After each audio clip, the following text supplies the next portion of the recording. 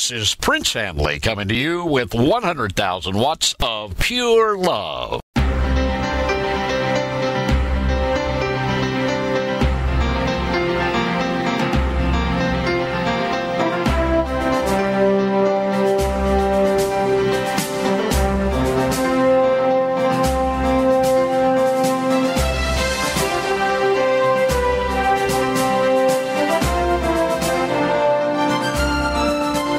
I want to talk to you today again about experiencing miracle production.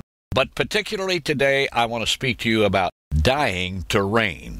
This is part 3 in a series. Yeshua taught, except a grain of wheat falls into the ground and dies, it abides alone. But if it dies, it brings forth much fruit. You can read that in the Brit Hadashah in the book of John, chapter 12, verse 24. If you will die to that thing or to those things about which God is speaking to you, you will see increased productivity, miracle production. You will see resurrection.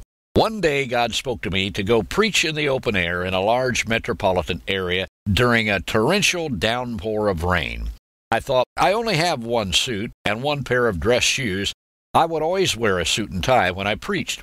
It was raining so heavily for such a long period of time that the water was coming over the curb in the street onto the sidewalk where I was preaching. People were actually taking off their shoes and carrying them across the streets in this large metropolitan city. I was not using a loudspeaker or amplification equipment. I was just preaching into the loud rain with my voice to the passersby. On the way home, my good black shoes were turning white, getting mildewed, and my suit was drenched, and I wondered, did anyone receive Christ or have a miracle while I was preaching? About 4 days later, a man called me from about 1,200 miles away, about 2,000 kilometers, and he said, I can't get your name out of my mind. An attorney I knew had told the man about me some time before, and the Lord kept bringing my name to this man who called me. He asked me, do you need anything? I answered him, I don't need anything. Jesus Christ takes care of all my needs. He said, well, I want to do something for you anyway. Can you meet me tomorrow at the South Coast Plaza? I told him I would, and the next day he took me shopping for clothing. Every time he would give me a $100 traveler's check, I would tithe out of it. He said, you don't have to tithe out of that. I have already tithed out of it. That's your money to spend. I told him, that's okay. I know who blesses me, and I'm going to tithe to God.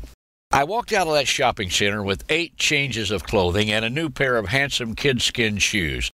I died to the rain, to my one suit and my one pair of dress shoes, and God brought resurrection, increased productivity in the Spirit, 8 changes of clothing.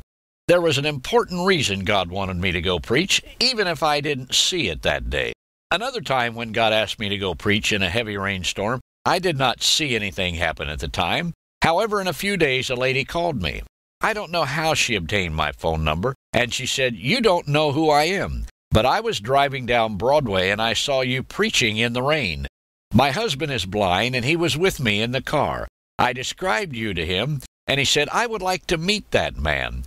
She was amazed because she told me, my husband does not want anything to do with preachers. She said, could we meet with you somewhere? I felt the Lord impressing me to invite them to my home for dinner. When they came to dinner, the Lord allowed me to lead the man to Christ. About 6 months later, I heard a loud knock on my door. It was that same lady's husband. He came straight toward me and hugged me and told me that about 2 weeks before he had been baptized in the Holy Spirit and healed so that he could now see. I died to the rain, and God brought resurrection power. What is God asking you to die to? Is it that power play in your family or at the office? Is it your impatience or your ego? Or is it that interpersonal relationship at your synagogue or your church or ministry? What is it about which the Lord is or has been dealing with you? Is it a person or thing? I promise you on the authority of God's holy word that if you will die to that person, that thing, that situation, whatever it is, whoever it is, God will bring forth resurrection life, productivity in the Spirit.